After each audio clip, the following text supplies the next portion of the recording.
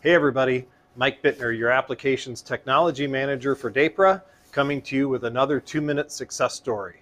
Our customer in this case had an extensive amount of roughing to do in 17.4 pH stainless, about 42 Rockwell.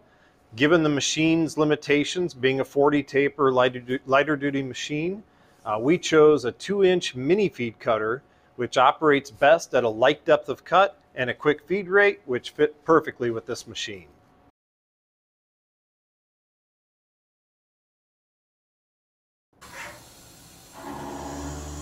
So here our 2-inch 7-flute mini feed shell mill comes through the part. Again, this is 17.4 pH stainless in the low to mid 40s Rockwell, and as you can see, there's quite a bit of material coming off this block.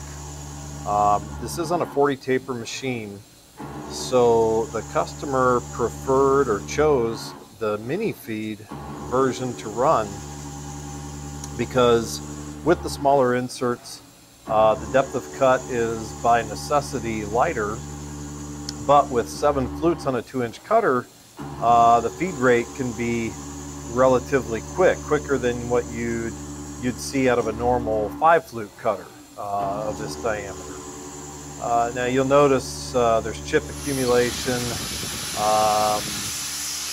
throughout. The customer had been running this with coolant, but as you can expect with coolant flow, visibility would be poor. So just for the purposes of this 2 or 3 minutes of video, they turned the coolant off, but unfortunately no external air was available. So it lets you see at least the tool is not so fragile that it can't handle a little bit of pushing around chips as it runs.